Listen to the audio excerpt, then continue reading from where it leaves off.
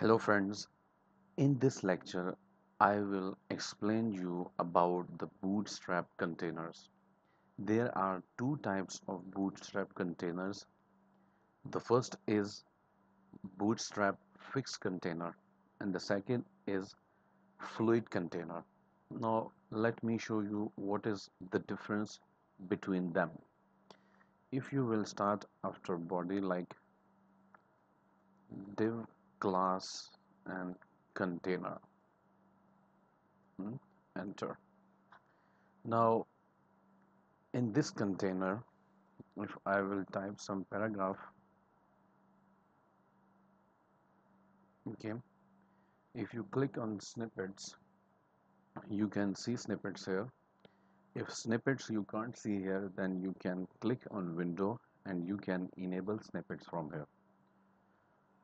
So snippets you can see, like if I will click on HTML snippets here, add lorem ipsum, so you can see with description every snippet.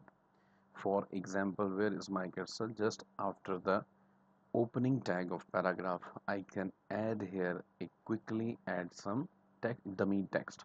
I can add dummy text. So there are two methods.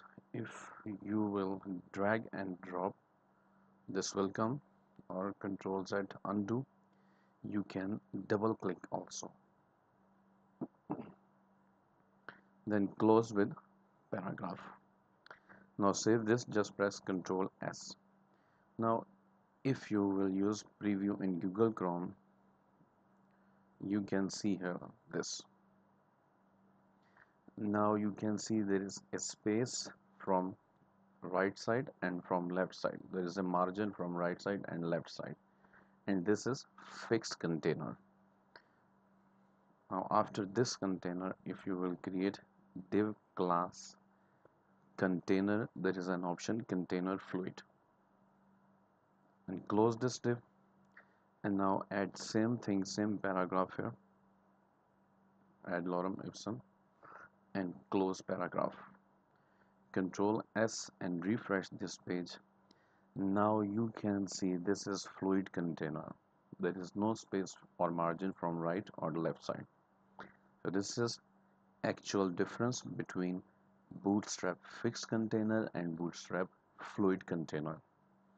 Even if you will resize the window, you can see everything is responsive.